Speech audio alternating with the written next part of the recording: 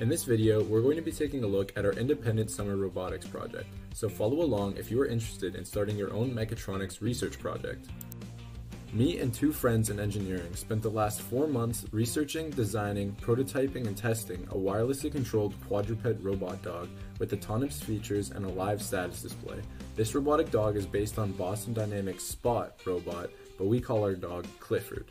Once we had an idea of what we needed, we started looking at some open source CAD models we could use. Once we finished the 3D modeling in Solidworks, we pushed it into RViz to simulate our robot's motion. Next, we started building the dog with the 3D printed parts and installing the electrical components. After we had Clifford put together, we began testing its features. After lots of troubleshooting and tweaks, we were able to get Clifford taking his first steps and doing different poses. In some of these clips, you can see Clifford trotting around in Thorn and showing off. Overall, we are happy with the results of this project and how much we have learned after lots of late nights and troubleshooting to bring Clifford to life. Thanks for watching.